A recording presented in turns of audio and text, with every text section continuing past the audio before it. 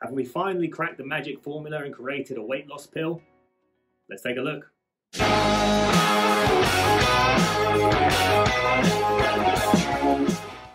Hi everybody, Mark Green here, Diabetes Diet Guy, talking all things diabetes and healthy living. This video is quite an important one because a lot of patients will be more, or hopefully, quite interested in hearing this. It's about a medication that is fairly new to market. It's not brand new, but there's not been a huge uptake of it actually in practice yet, and probably not many people are familiar with it. It's also, I wanted to do this video off the back of a news article that I was reading that was kind of talking about this, and so if anyone had seen that, I just wanted to clarify some things, because as we know in the media, things can be distorted. So this video is all about a weight loss pill that is now available on prescription for treating diabetes. Now I should emphasize, as we go through this video, all the medications we're talking about are primarily for type 2 diabetes management, but they do have other benefits which we will talk about. Now, a weight loss pill for a lot of people is going to be very appealing. So what are we talking about? The pill in question is called Rybelsus. And Rybelsus is a medication that is, or a medication class that is already used in the management of type 2 diabetes. And they are called GLP-1 agonists. I've done videos on this class of medications. If you're watching on YouTube, you can scroll down and take a look. I can also link to it at the end of this video. Or if you're watching on the blog at diabetesdietguy.com, go to the medication section, it's all in there. As a quick summary, these medications are just a hormone that your body already produces. And this hormone fills you up, so it makes you feel fuller for longer. It's a satiety hormone. So the effect of this class of medications helps to, one, reduce the blood sugars after eating. It takes the edge off because it slows down the absorption of food, which is what this hormone helps to do. And the other thing is it makes you feel fuller for longer, and therefore it has great weight loss effects. Now, typically these medications are in an injectable format. And over the years, they've come a long way. So initially they started off as a twice daily injection to get the sufficient dose in order to have its effect. Then it went down to once daily. And now it's got to the point where we're taking these once a week and getting better results than what we previously did. So it's really coming on, and it's an area of development. In fact, we've recently done a very popular video on one of these classes of medications called Ozempic, where on average patients are losing 52 pounds. That's on average. I'll link to it at the end of the video if you want to take a look and check it out. But this is exploding, guys. This is a really exciting area to be involved with, and patients are getting really good results with them. Now, the difference with Rybelsus is rather than being an injectable therapy like all the others, it's an oral tablet. So for any patient that does not like to take injections, although as far as injections go, these are pretty mild, but some people have such needle phobia, it doesn't matter. They just don't want to take the injection. So this is offering up a whole new world of opportunities in terms of managing diabetes and weight loss results for patients who can take it orally. Fantastic. Now, Rybelsus is actually a type of GLP-1 that is already on the market. It's called Ozempic or Semaglutide, depends on the pronunciation.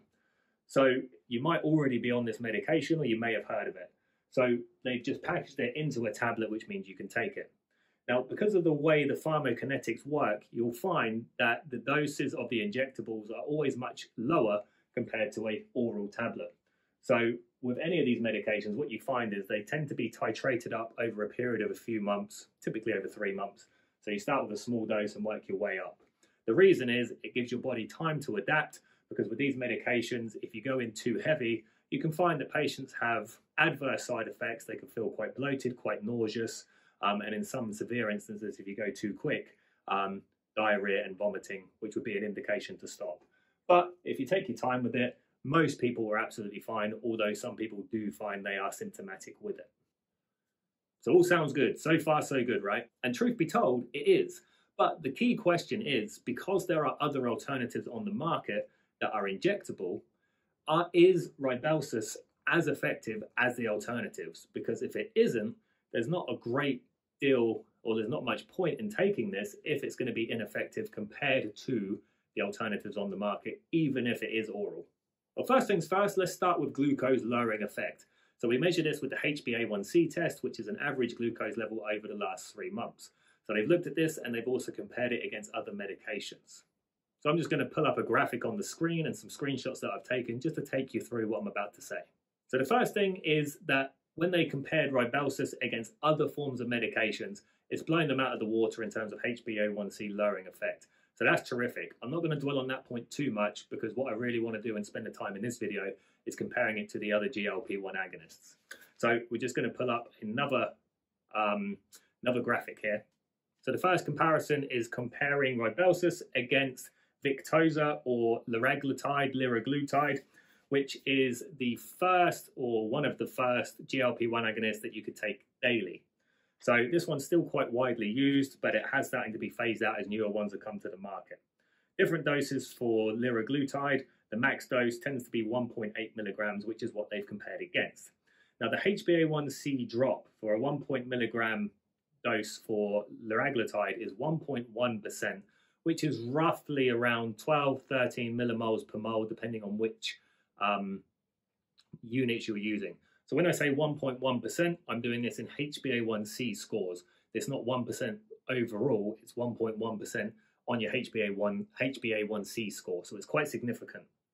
Rybelsus, on the other hand, managed to drop it between 1.2 and 1.3%.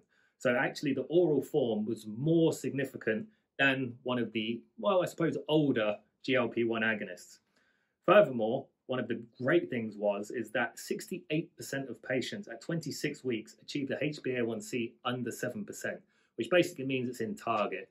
If you're in the UK units, that means your HbA1c is going to be somewhere between 48 and 53 millimoles per mole, which is where we want it to be. This is compared to people that didn't take the pill, which we call the control group, and only 14% of people achieved it. So now let's compare to a couple more of the big dogs. So we have two types. We have dulaglutide, which is a different type of GLP-1. It's produced by a different company. And we also have semaglutide, which is the injectable format of this medication. We have two different doses. Again, you can see it on the screen. So we have dulaglutide, which gives you a 0.75 milligram dose and a 1.5 milligram dose, although there are other doses available, which we'll touch on later. And the semaglutide, which is 0.5 milligrams up to 1 milligram. Now, as you can see, actually the semaglutide 1 milligram injection gives you the lowest the biggest HbA1c drop of 1.6%.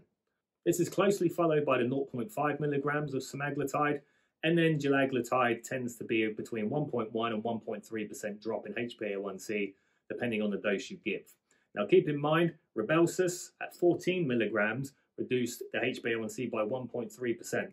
So the daily pill outperforms one of the other GLP-1 agonists, but it's not as good as the injectable version of this medication. So that's the blood glucose results, but let's get to the headlines. The weight loss tends to be the one everyone's interested in, so let's take a look. I'm going to pull up another graph on the screen here so you can see as I'm talking. So we're looking at the reduction in pounds. As you can see, the average weight for these individuals when they were starting these trials were just over 200 pounds.